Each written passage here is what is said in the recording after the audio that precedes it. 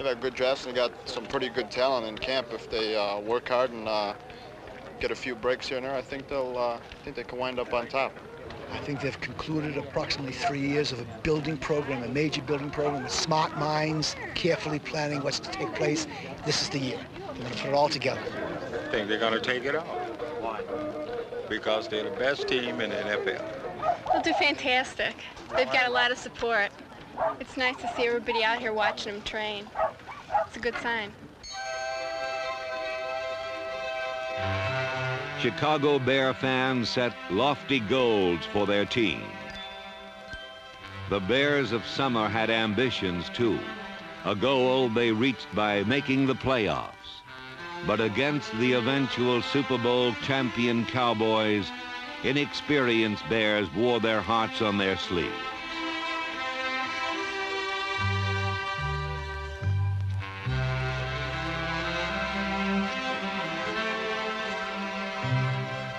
But one bad day could not tarnish all the good ones.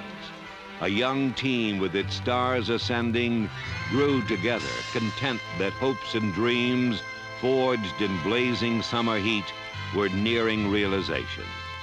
And in 1977, the Chicago Bears enjoyed a season in the sun.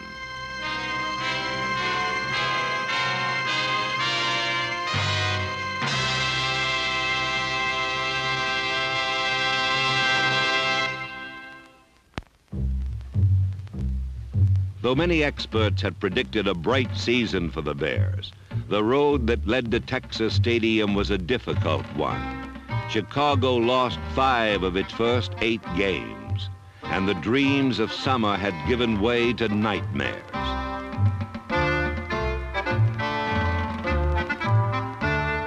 They had been expected to win as a team.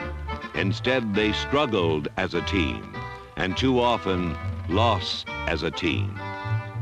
Searching for an identity, this young team developed a split personality. It wore 2 faces. The Bears seemed unable to decide which one they would wear at season's end.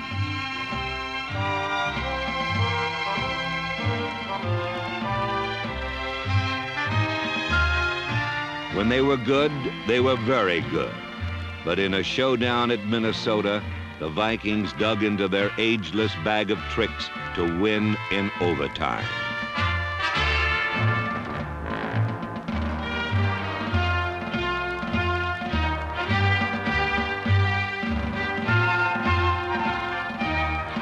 The Bears were left for dead in Houston. To be sure, playoff hopes were flagging. The pulse was weak and the breathing shallow. But the young die hard, and the Bears would rally around their coach Jack Pardee and rededicate themselves to honor saved. Youthful resiliency is a Bear ally as Chicago heads into the 1978 season. But ageless veteran Doug Buffone retraces the goal established by George Halas. I really would like it before I could retire to someday to say, here's the game ball from the Super Bowl. You know, you once had the monsters of the Midway, and here's the new Bears. You know, you've had them both, you know, and I just hope maybe someday it'll happen. Overcoming an Achilles injury that has ended many a career, dedication and sacrifice are the lessons Buffone's play has brought home to his teammates. That same dedication to winning was apparent in General Manager Jim Fink's exhaustive search for a playoff-experienced head coach. The man he picked to lead the Bears has been in title games in 11 of his 14 National Football League seasons. He has the qualities that I'm sure that you have to succeed in this business, and I'm very pleased and proud to present to you our new football coach, Neil Armstrong. Neil? I know one thing we're going to do. We're going to work hard, because I don't think that anything in this game is easy. And we're going to get the people that can teach. But I think particularly when you have a team that is young, as the Bears are, you need some people that can teach. You can't expect to throw the football out there and let them play, and let them play on their own. So we're going to be teachers. That's my philosophy as far as anything in football is concerned. In Chicago, teaching is a prime concern. specialists and 17 of the Bears' 22 starters have played 3 or fewer NFL seasons. Many young Bears spend their first seasons running under Bob Thomas kickoffs and Bob Parsons punts. Special teams duty that affords the opportunity to make significant contributions as coverage specialists and kick returners.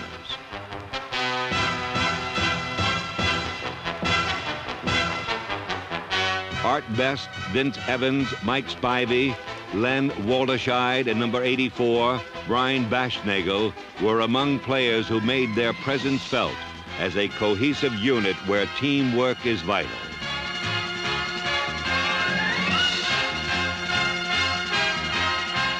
But the star of Chicago's special teams was number 85, Steve Schubert, who always seemed to be making a big play.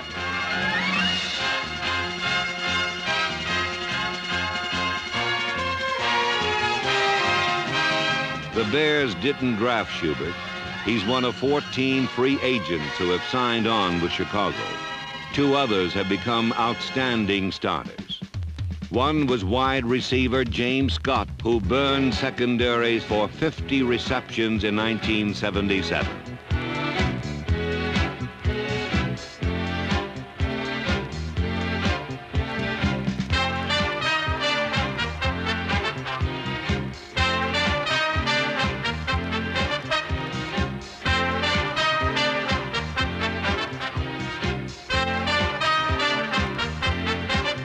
While Scott was a free agent starter on offense, Gary Fensick, number 45, won a starting job in the secondary and made all the right plays on defense.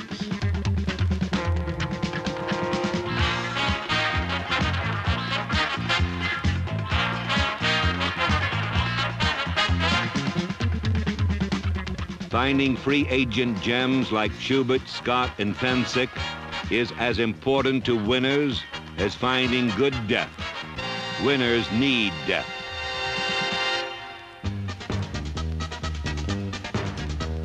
Number 75, Jeff Seavey, began the season protecting his own quarterback, but finished it chasing down the opponents as injuries cost the Bears defensive end Roger Stilwell and tackle Wally Chambers.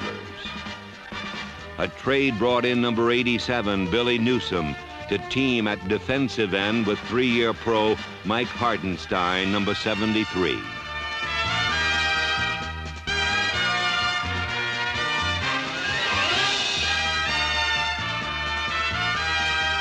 Jerry Myers backed up the starting tackles, Ron Rydelt, number 76, whose first line in the Bear press book reads, "Breaks quarterbacks, ... And Jim Osborne, number 68, whose nickname is Jaws.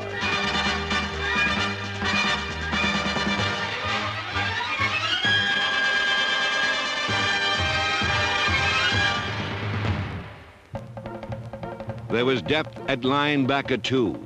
Number 57, Don Reeves, and number 58, Jerry Muckenstern. Both have starting experience.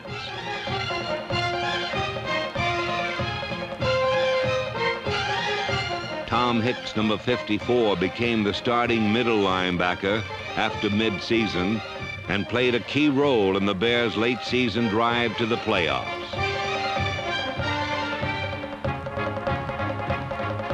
But among the linebackers, the sharpest pain in the pocket was Wayman Bryant, number 50.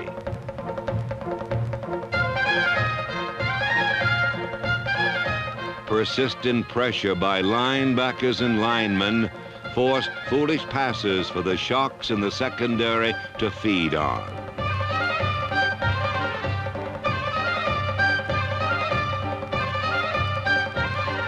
Number 46, Doug Plank, joined Fensick at safety, while on the corners, number 24, Virgil Livers, was all over the field.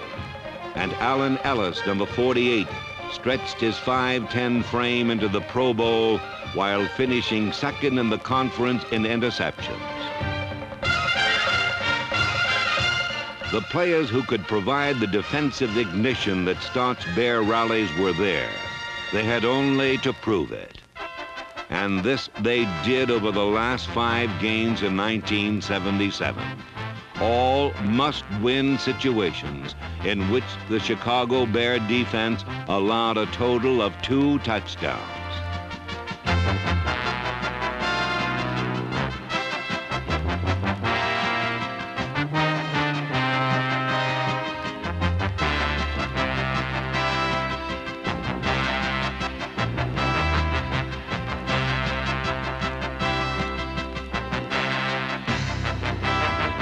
"11 stickers stopped the opposition cold and handed the ball over to the NFL Player of the Year, Walter Payton.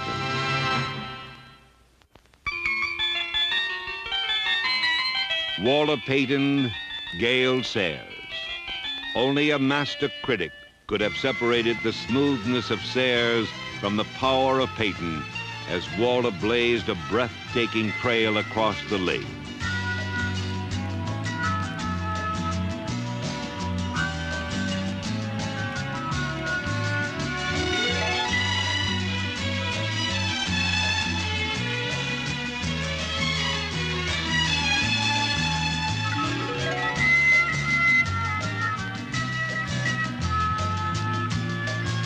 Payton did not gain over 1,800 yards by simply running over a chalk-striped field.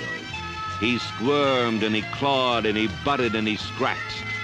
And Walter Payton fought for every inch along the way.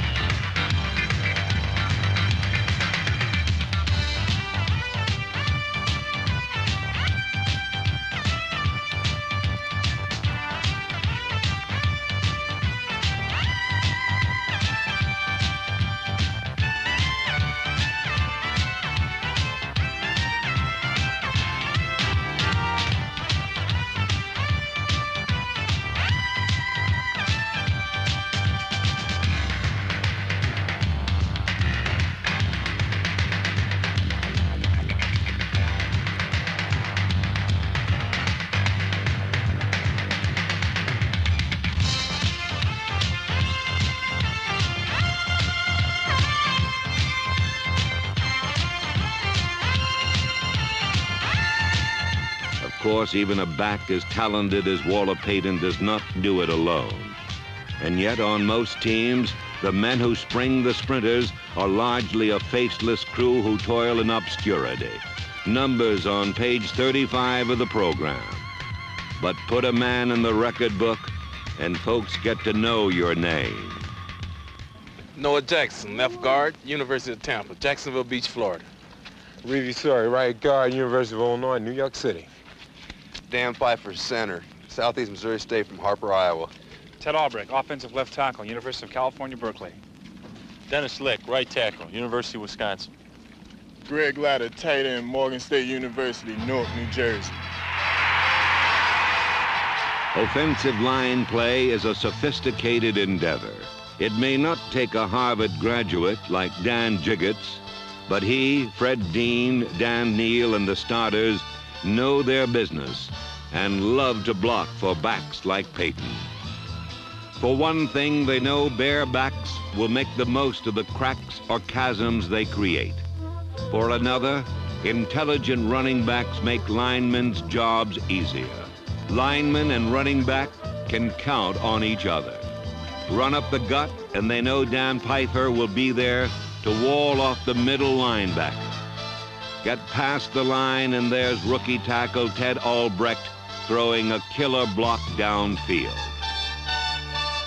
Albrecht is often the weak side tackle, for the Bears favor a right side attack. Tackle Dennis Lick, number 70, handles his man, and room at the corner is created by either All-NFC guard Reeve Sori, number 69, or Noah Jackson, number 65. Add the blocking of number 35 running back Roland Harper, and the sum often equals 6.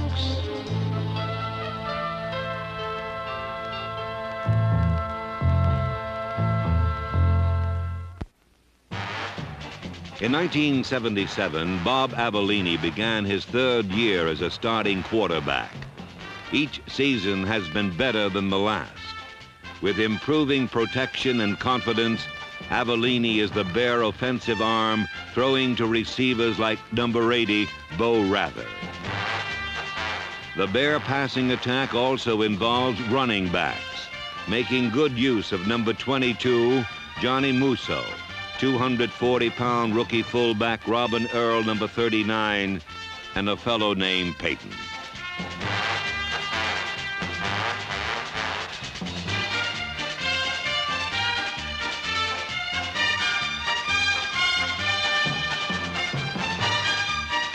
In Peyton's shadow, number 35, Roland Harper, is Mr. Versatility in Chicago.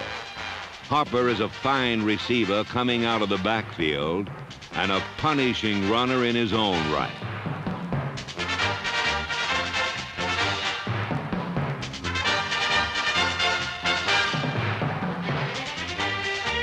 Harper has become one of the finest blocking backs in the league, a Chicago Bear who has developed other skills for the good of the team. The same can be said of Avellini, who now uses his strong right arm only when the situation calls for it. And of tight end Greg Latta, number 88, who improved his blocking skills to go with his already formidable pass-catching talent.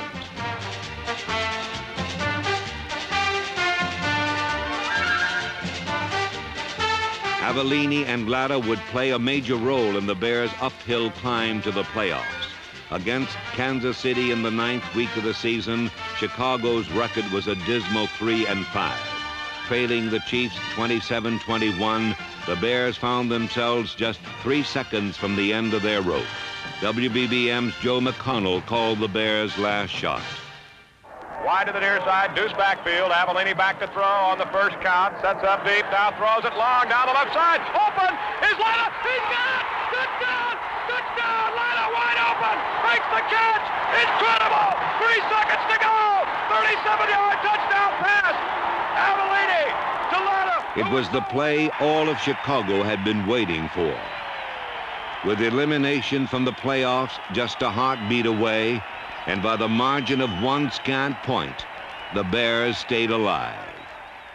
From the freshest-faced rookie to the grisliest veteran, they would do whatever it takes, and from that day on would be on fire.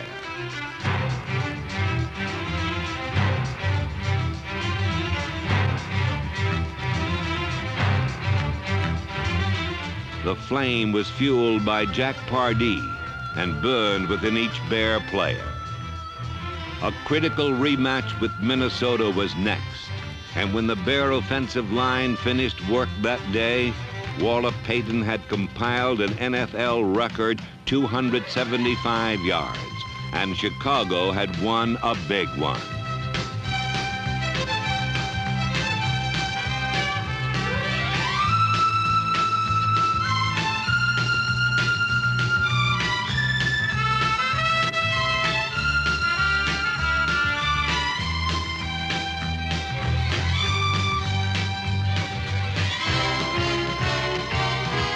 But more important than the record was the fact that the Bears had moved to within 1 game of first place.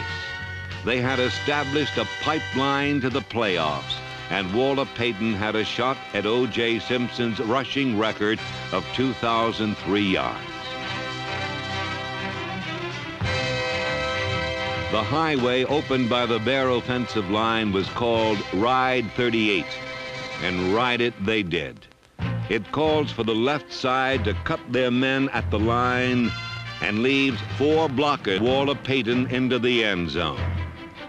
On the blackboard, it looks antiseptic, but the same play looks a good deal more awesome to the unfortunate cornerback who stands between touchdown and number 69, Reeve Sori.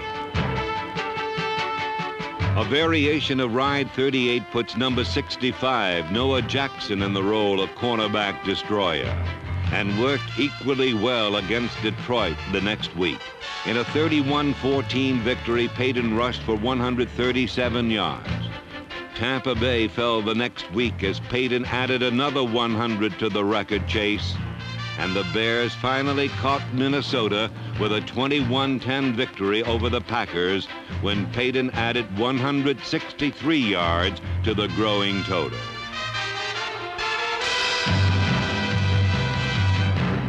Going into the final game of the season, the Bears had won 5 straight and had 2 goals clearly defined. A victory over the Giants would put them into the playoffs, and 194 yards would put Walter Payton into the NFL record books again. One clearly carried more weight. Sure, it's in the back of our mind, 2004, but I think all 45 guys in the squad want the W before anything else, and Walter would be the first guy to tell you. Super Bowl is what we're striving for. I know Walter is too, and individual goals are fine. But I know he's in our corner and we're in his, and Super Bowl, that's what we want. And so it's especially pleasing for me, being from Chicago and realizing what the fans have gone through to finally give them a team that has a chance to win a championship. In the Meadowlands, the field was better suited to a Stan Mikita breakaway than a Walter Payton touchdown run. But the 9-5 record that would put the team into the playoffs was far more important than an individual record.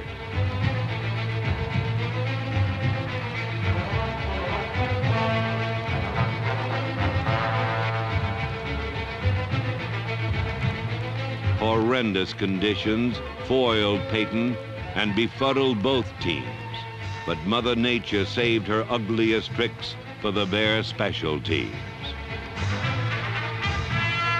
Snapper, holder, and kicker faced almost impossible tasks, and tied at 9, the game entered overtime. It would continue until one team scored or 15 minutes had been played. At that point, the game would end in a tie, and Chicago's season would be over. So like a pack of resolute sled dogs, the Bears moved into the blizzard again.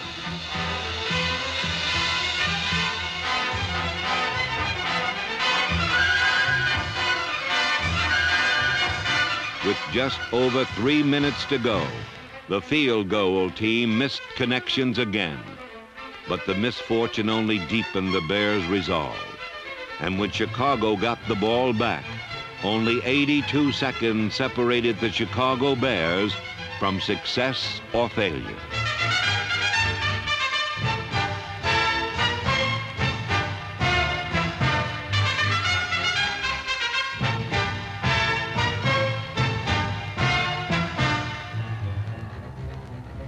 There's the snap. It's a good one. Thomas puts it in the air. It's good! It's good! The Bears are in the playoffs! The Bears are in the playoffs! The Bears are in the playoffs!